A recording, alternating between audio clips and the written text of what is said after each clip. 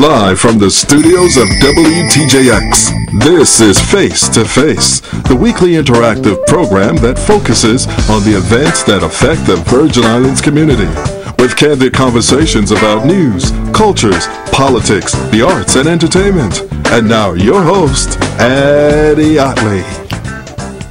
Good evening, ladies and gentlemen. Welcome once again to another edition of our Face to Face program. Tonight, solar energy. Are you interested? I mean, have you seen the progress that has been made? We've got some folks here who are going to tell us, about the progress and whether or not this is something each family in the Virgin Islands should really take a serious look at.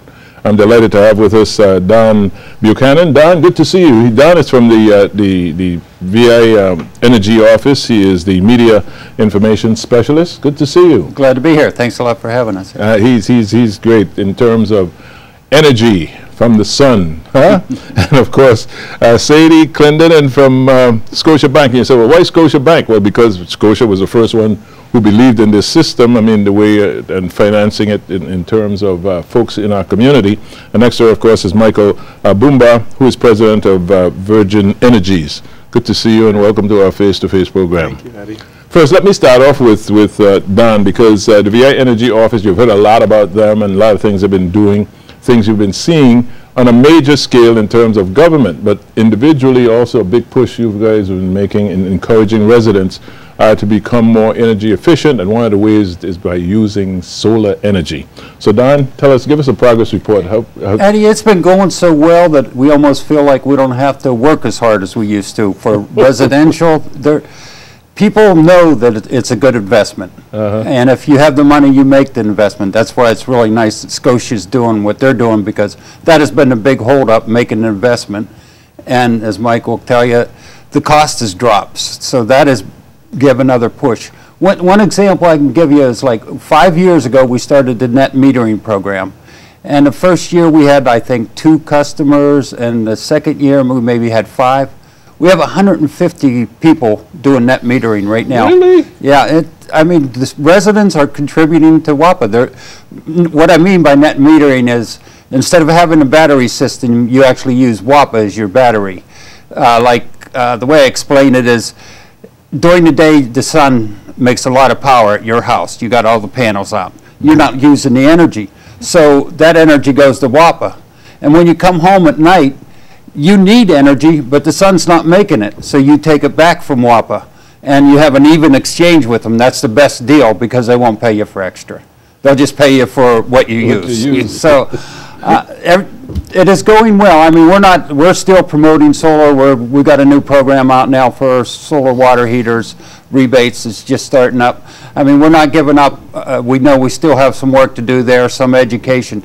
But the second part of the Energy Office is energy efficiency, and that's more residents that's easier obtained than solar, because you have to have the solar investment. Right. So energy efficiency, we want to work a little bit more on education there, because that anybody can do that. Solar installation, the fundamental problem is the upfront money. Yeah. Okay, then that's very important, because a lot of people, when they looked into it, that's the feedback I get. It's so expensive if you want to do it the proper way, and we want to go through the simple ways of saving, and then, of course, if you're really going full blown, what the advantages are. Homeowner with a bank loan of what, $20,000 max? What do we get for that?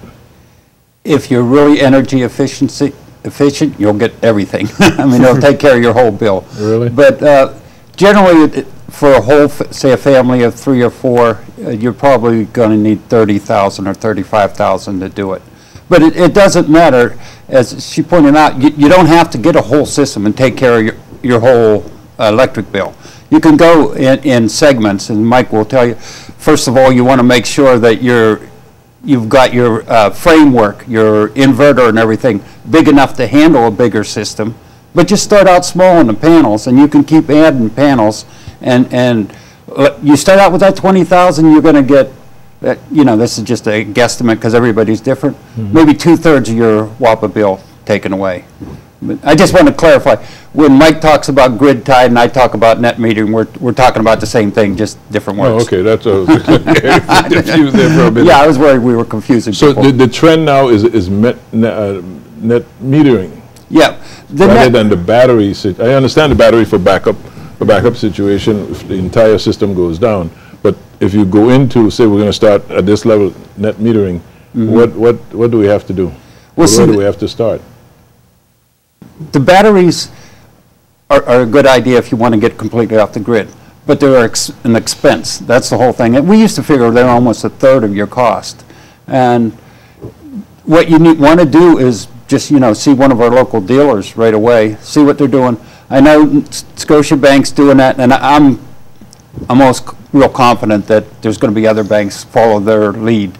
Because to me, it makes sense that solar is a better investment than a car. You get the car and you drive it off the lot and you've already lost money on it. Yeah.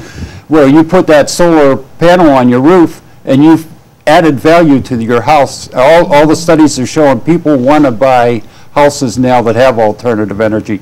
And especially in the Virgin Islands, if you're coming down here to buy a house and you investigate the electricity rates, which are 4 times national average, and you see a house that has solar panels and cuts down, I mean, it's obvious that you're going to say, hey, that might be a good idea.